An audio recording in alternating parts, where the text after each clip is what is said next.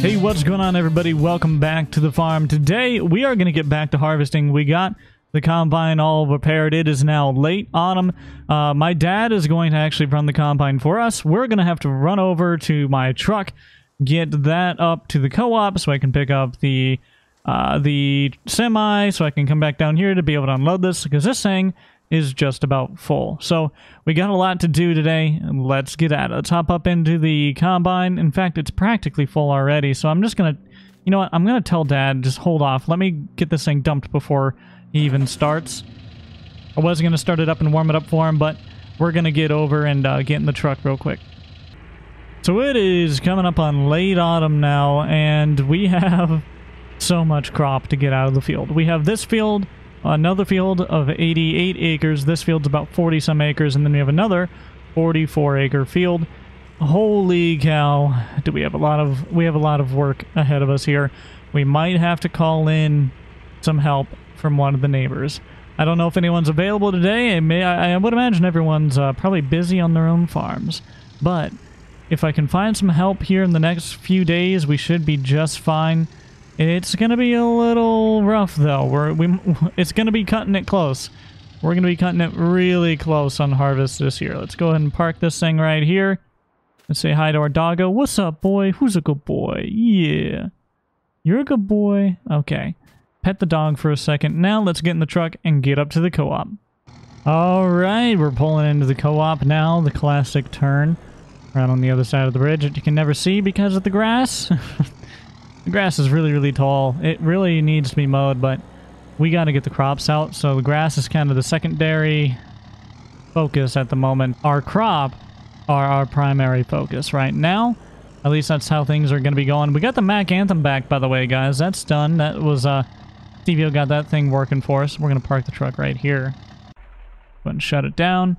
We're going to hop up into the Mac Anthem, because I'm going to put the Mac on the grain trailer, which I have here somewhere, and we just have to find it. I don't know where, but it's here somewhere. Alright, here's the grain trailer, right here actually, already connected up to the Kenworth. So, you know what I think I'll do? Here's what we're gonna do. I think we're gonna get another grain trailer and have one for each truck. That's what we're gonna do real quick. So, let me call up somebody real quick and see if they have one for sale. And if so, I'll put it in order for it right now, and we'll go pick it up. Alright, I just put in the call. They had one. It was $74,500. So we bought it. We're going to head over there, pick that thing up, and we're going to take that in the Mac. And then we'll also run the Kenworth as well. This way we have 2 trucks, 2 trailers. That way if we get a call and we're already running one on one person's farm, then we can just use the other truck, other trailer for the other person. Or we could double truck and trailer for one farm. Whatever we need. It just gives us more options.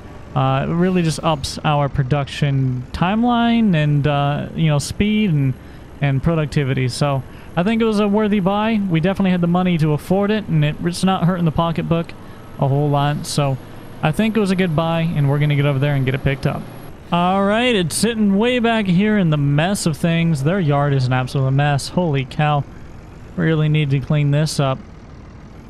But we're going to get connected to it. Let's back up. See if we can find it in the mirror. Somewhere. There it is. Let's back right up to it and get that 5th wheel. And then we'll roll on out of here. Whoop! Back this way a little bit. There we go. Perfect. We're running a little bit behind here this year, so we got a lot to get done. It seems to be the way that things go around here. At least on my farm, it tends to be that things are looking good, and then all of a sudden we're playing catch-up like crazy because we're way, way behind. But, nevertheless, let's get at it. Alright, we're rolling up to our farm now. We're going to pull in the backside like we usually do. Looks like someone either parked their truck up here or broke down or something. I don't know what the deal is about that, but there's a something sitting up here. Huh. Interesting. I don't know what that's about, but I guess someone decided that they wanted to just park on the side of the road. I don't know. I was happy we didn't have to take that old combine out. We were able to get this one fixed. I mean, it took us a day or so to get it fixed, but we were able to get it fixed. You know, we lost a little bit of productivity, but in the grand scheme of things, we would have had to like detach this header and all kinds of stuff. It would have been hassle, and I just don't think we would have gotten it done in fast enough that where it would have really mattered. So we're gonna try landing this bad boy up here. I don't know how far out that pipe sticks. I think that auger is a short auger on this, so we're gonna have to actually get up right up next to this header if I remember correctly, but I mean, I could be wrong. We're gonna squeeze right over here next to this header at least, because I think it is a pretty short auger on that. Look at that, we guessed that perfect actually. We could have got over a little bit farther even, but that worked out just fine. So that auger is going to unload our hopper here on the combine. We're gonna finish off this little section in front of us here. Then I'm gonna have Dad hop out. He's gonna get to work harvesting our soybeans, and then we are gonna run off and work on some other stuff and run over here and make sure that he's able to unload and he's not, you know, the trailer's not full or anything while he does that. Move this truck out of our way because the truck is actually in our way right now. Hop up in there, fire it back up because it likes to shut off for some reason. Pull it right off over here into the grass. How does that sound? Or not even... No, we won't even go into the grass. We'll just pull it right off over here. And now we'll hop up into the combine, clean off this little section right here, and then get Dad lined up, ready to go. Let's go forward, and we're combining again. It is a long and slow job, that is for sure. But in the long run, it's going to be worth it. We're going to be making some good money off of our fields here, so we can't really complain, you know? We're making money, and that's all you can ever ask for. Let's not turn and hit that. There we go. If we can turn this tight enough, we won't be able to. Oh, just barely. Just barely.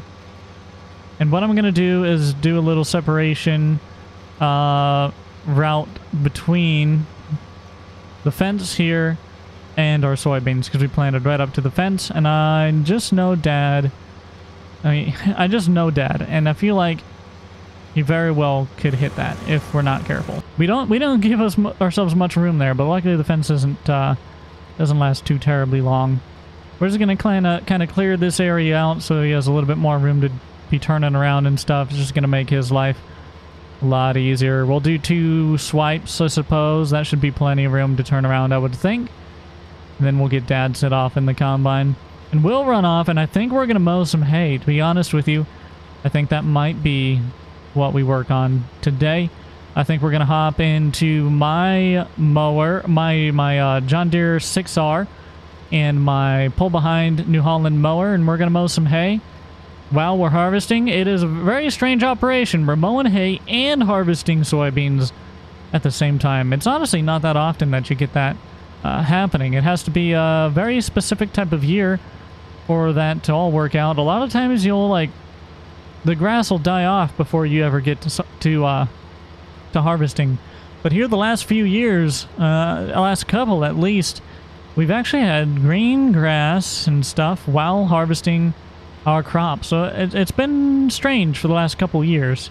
It looks like this year is going to be included into that anomaly, but that's not a problem to me. That allows us to get more hay, and we always need more for our cattle.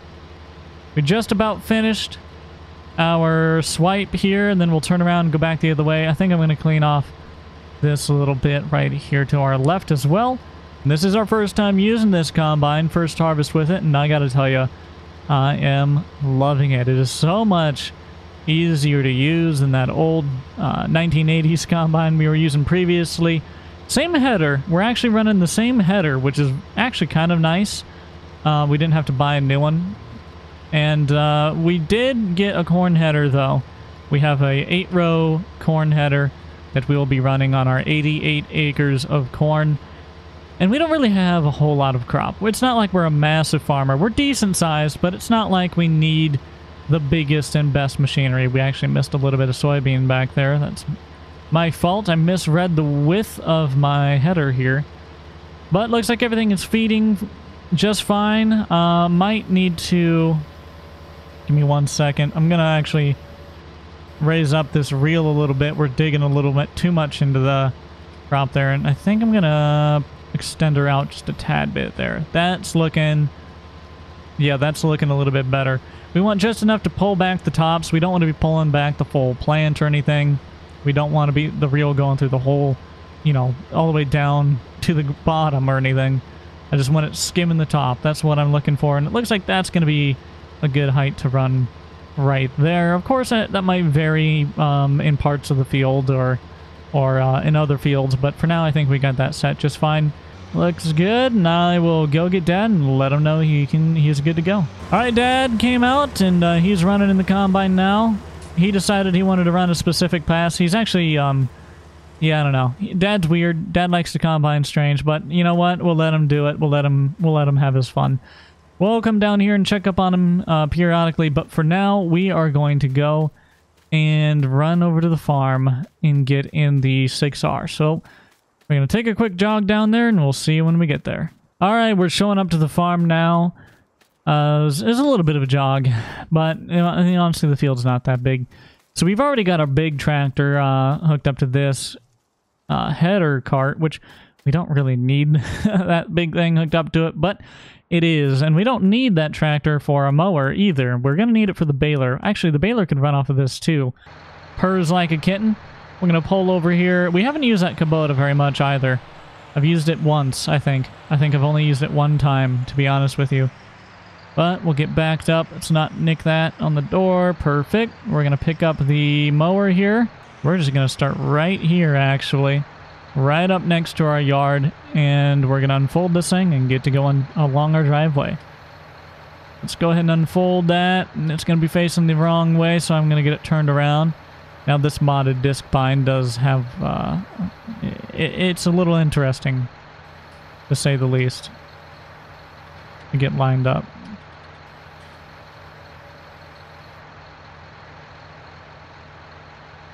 Alright, we got it set to the right side. Let's go ahead and turn it on. Watch that PTO spool up.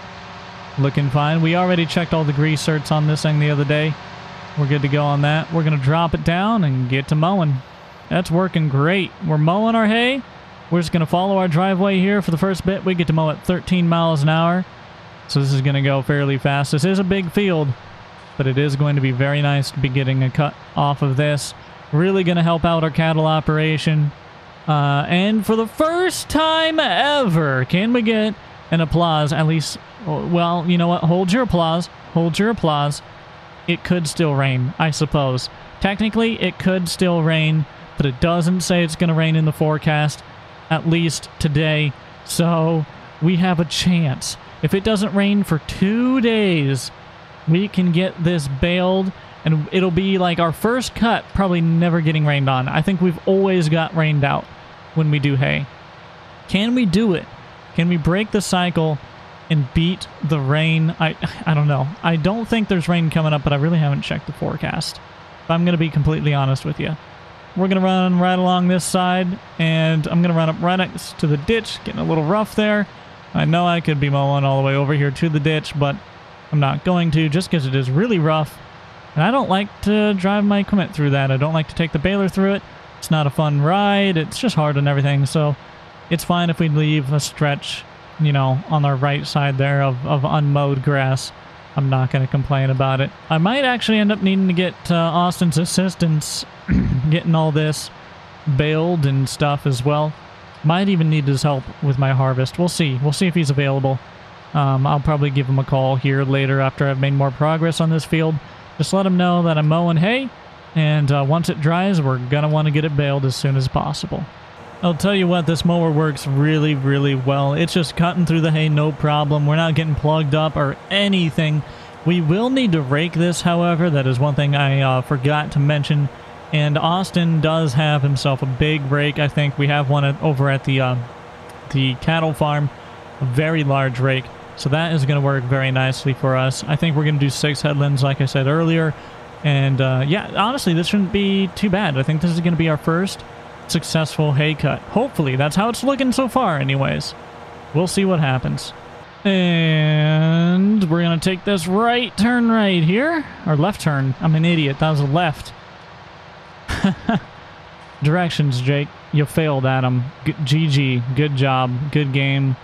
You're a failure in life. And we're going to cut right here next to our swimming pool. That's right, our yard is also a hayfield. Welcome to Iowa, everyone. And we'll just cut along right here. Looking just fine. That rest of that can be mowed with an actual house mower. And we'll cut back along this way and continue mowing hay. Now we just got to follow our previous windrow. Things are going to go pretty easy here. We do have to remember to check up on Dad here in a little bit, though. Make sure that he's looking good. Make sure he's doing fine and doesn't need unloaded or something. I am loving this tractor. I'm so glad we got this picked up in that auction last winter. And we got it for such a steal, so below its market value that I couldn't pass it up. I wasn't looking at it, like I wasn't looking for a new tractor, but I could not pass this deal up. Got it so much below market value, and it works so well. It is just killing it right now. It is the perfect hay tractor, that is for sure. And it's got front loader prep on it, so we could put a front loader on it if we wanted to. This is truly probably one of our best buys we've made on the farm, at least value-wise. Another one is the combine, but I think we definitely paid more towards market value on the combine. But either way, I'm loving this tractor. It was a great pickup for the farm, and I look forward to using it even more. I haven't used it as much as I would like to, and I think I'm going to start using it more and more regularly now that I've gotten to use it a bit. It's working so nice for us, and it's becoming one of my favorite tractors on the farm. But that's going to do it for this one. Hopefully you guys enjoyed the video. We're mowing hay while Dad is combining away.